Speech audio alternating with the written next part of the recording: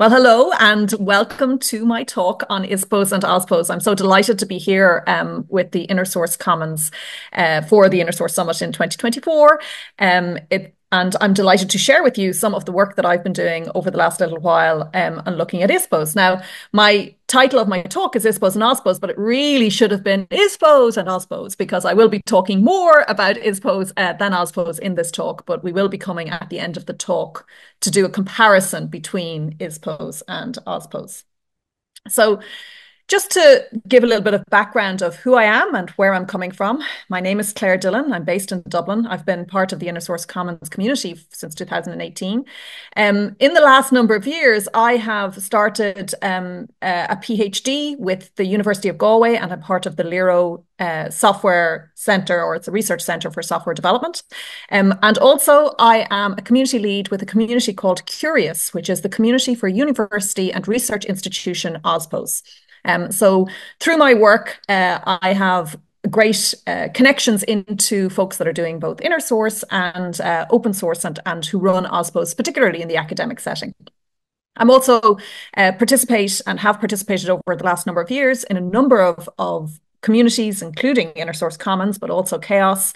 I've co-founded an organisation called Open Ireland Network, which is about promoting open source in Ireland, Sustain and Finos as well.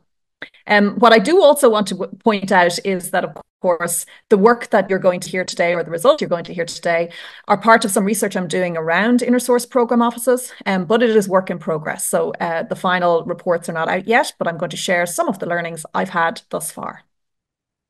So the sources, particularly for the InnerSource work today that I'm using, is a lot from our InnerSource or ISPO, is InnerSource Program Office Working Group, that happens regularly in InnerSource Commons. That ISPO working group meets every 2 weeks, and there's lots of information that they are actually sharing about their work in InnerSource program offices at their respective companies. If you want to learn more about that working group, please join the ISPO working group on the InnerSource Commons Slack. And indeed, the interviews that I've done with folks that work in InnerSource program offices are InnerSource program officers, or indeed do activities that are related to, that are very similar to InnerSource program offices, but may not be called that in particular organizations. And for purposes of this presentation, I'm going to use some definitions that have actually been taken from the open source program office world. So some of you may be familiar with the concept of an OSPO. It's been said to be a designated place that acts as a center of competency for an organization's open source operations and structure. And if we take that definition and apply it to InnerSource, we can pretty much go directly to the fact that an InnerSource program office could be a designated place that acts as a center of competency for InnerSource within an organization. I've also shared here a link, that's a bit.ly link, because I have, for those of you who may be familiar with Zotero, it's a tool that allows you to gather together references. And I've created a group called, that pulls together a lot of OSPO references that might be of use to people. So that's the Zotero OSPO link I've shared there. So if you want to look at a few more references to open source program offices, you can find them at that link. And indeed, some of the ISPO I suppose, information that I'm sharing here can also be found at a great mind map that was created by the ISPO Working Group in InnerSource Commons. And that's a link to that mind map where you can share and learn about some of the activities that the folks that participate in that working group get up to. So the first thing I want to say, and I'm going to credit Anna Jimenez from the Linux Foundation, who actually, I've heard say this a lot. I don't know if it was her phrase, but she always says at the beginning of any OSPO conversation that my OSPO is not your OSPO, and to remember that. And I suppose it's a really good lesson that we should all learn about the fact that someone's ISPO is not necessarily the same as another person's ISPO. So this is a very key fact that I just want to highlight straight up at the very beginning. The activities that happen in various different organization InnerSource program offices may differ from organization to organization. And even more particularly, they may change over time. So just because you've started out with one set of activities in an InnerSource program office doesn't mean that 2 years down the line, they will be the same activities or priorities that you're focusing within the organization. And some of those activities, and when I've tried to actually look at grouping together these activities, I've been focusing on which audience those ISPO activities actually relate to. So if you wanted to group some of the activities that the folks that works in ISPOs actually participate in, some of those are related to engaging with the bigger organization. So that might involve strategic planning, working with leadership about the value of InnerSource and an InnerSource program office, policy and compliance work. But essentially, there are always, generally speaking, a set of activities that involve working with that broader organizational context. Secondly, a lot of the activities that happen within an InnerSource program office are around the kinds of activities that you would do to actually help InnerSource practitioners within the company. So the second audience that ISPOs work with are practitioners within the company, and they talk about building resources, doing activities and events, community management, and project support, where folks are actually I suppose specifically and working directly with projects to actually help them in their InnerSource efforts. Another set of activities that some ISPOs participate in are actually building or even maintaining tools and infrastructure. They tend to be more technical folks that might be engaged in those processing out tools. But you will hear of some people in ISPOs being very hands-on in terms of actually building infrastructure, portals, discovery tools, and other tools that help measure activity, InnerSource activity, and do data analytics. So there's a whole set of activities that relate to tools and infrastructure.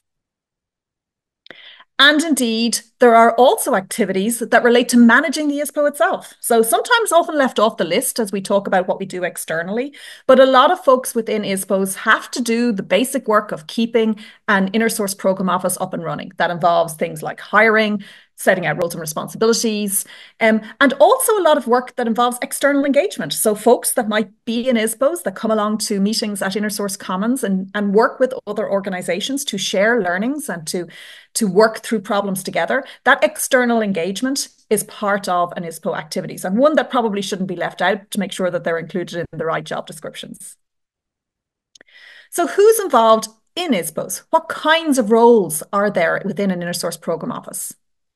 Well, first of all, they typically tend to be small teams between 2 and 4 people. They often are made up of program managers or maybe a director of InnerSource. They can involve technical experts or engineers. Again, maybe some of those folks that might be working on building out infrastructure. There are often communications or content specialists, and they would be specialists in terms of actually building resources or indeed doing communication plans. And some folks actually have those types of competencies as roles within their InnerSource program office. And then sometimes InnerSource advocates. They might be just subject matter experts who have great experience with InnerSource and want to share that with their community. Folks that work in InnerSource program offices may be full-time, they may be part-time, they may be shared resources, so they may actually have some responsibilities in other teams, for example, platform engineering or developer experience teams, or OSPOs indeed, and then have part-time responsibilities within the actual ISPO.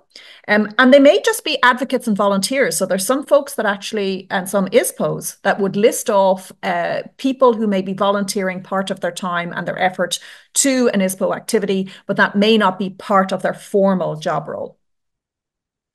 And I think it's important to also state that folks that are in ISPOs often spend, particularly in the beginning, but perhaps all through an ISPO's life cycle, they spend a lot of time working with other teams within an organization. So that might be development teams, legal departments, tax departments, security teams, executive leadership. It's not just working with InnerSource practitioners, but they're often very involved and have tentacles out into the organization and build relationships with folks that are involved in other parts of an organization's operations. So if we go very briefly into some of the additional details of some of those activities may involve, I'm going to list off some of the things that folks have mentioned that may be part of the role. And once again, I'm going to remind people that my ISPO is not your ISPO, and I'm not suggesting that this is a full checklist that every ISPO has to engage in. But I do think that it's worthwhile noting that depending on the context of your organization, and that means what your priorities are with relation to InnerSource, what the resources you have available, what the competencies of the people on the team may be, and what outcomes you may want in what time frame, you may choose different sets of these activities that you may want to focus on at different times within the ISPO lifecycle. So looking at that organizational engagement I mentioned, where folks are actually working with other parts of the organization, sometimes that can involve removing organizational blockers. And I'm not going to go through each one of these bullet points. I will make the slides available so you can look at them afterwards, but I will just call out a few that seem to be typical activities that people would engage with. This idea of removing organizational blockers and looking at governance models and working with folks around, for example, understanding what the priorities are with executive leadership and reporting on progress against those priorities tends to be an important set of activities within the context of an ISPO. And very specifically, that really kind of is focused when it comes to policy and compliance. So a lot of folks, and I would say in particular in the early stages of InnerSource program offices within an organization, spend a lot of time perhaps working with legal, security, and risk teams just to make sure that they enable InnerSource to happen within their organization. And there may be those organizational blockers that may not be obvious in perhaps pilot stages, but may emerge over time and are very important in it, that need to be addressed before you attempt to scale InnerSource within the organization. And I should mention that InnerSource program offices are very often put in place when there is executive support to scale InnerSource implementations within an organization. And in that effort to scale, sometimes it's very important to actually make sure that everything that's happening within an InnerSource implementation is aligned with and in compliance with existing regulations and compliance documents or processes that may be in place within an organization.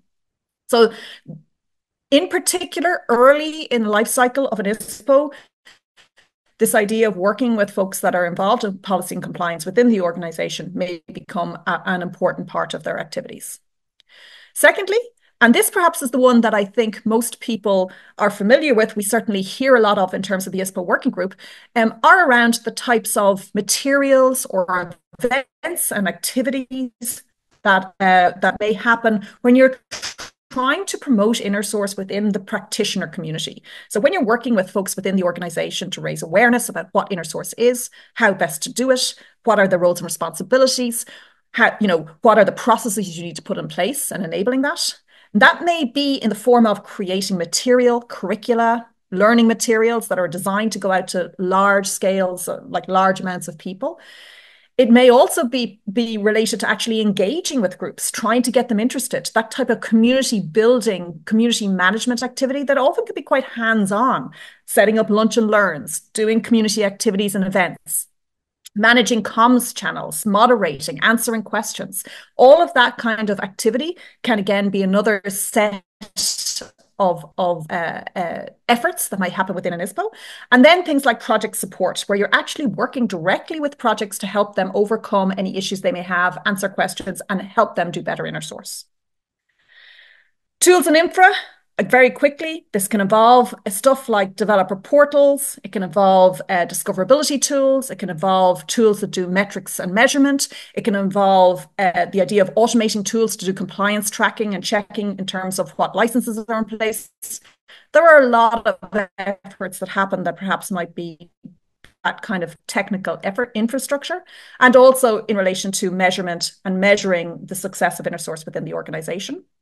And then lastly, I mentioned it before very quickly, all of the activities that involve setting up the actual ISPO itself and managing the people and doing everything that you may need to do to actually make sure that the ISPO runs correctly, and indeed the external engagement. So then thinking about ISPOs and OSPOs. Well, the devil's in the detail, because if you look at those high level areas that I mentioned, things like community engagement and events and activities and executive leadership engagement and external engagement and tools and infrastructure, they may be the similar topics that you will see in any OSPO list. But the actual detail of what is involved in inner source versus open source may differ. Now, I'm just going to think about some thoughts on this at the moment, just some of the things that hop out to me. But again, I have not gone into extreme detail in my work to actually look at what the OSPO activities are. So this is more looking at it from the ISPO perspective and reflecting on how that might look in the OSPO world, as opposed to being an exhaustive list of everything that might happen in an OSPO as well.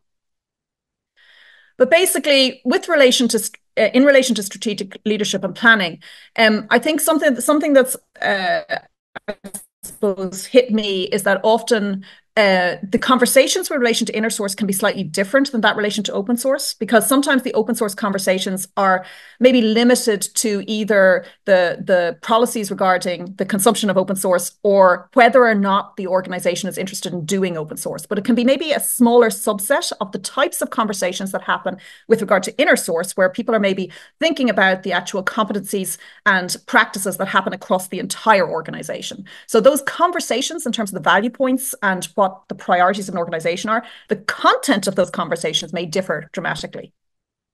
And similarly, in the context of community building, from an ISPO's perspective, you're focusing on the internal culture and norms altogether. But sometimes OSPOs are more focused on how people from the organization behave externally, which may be different than the internal norms.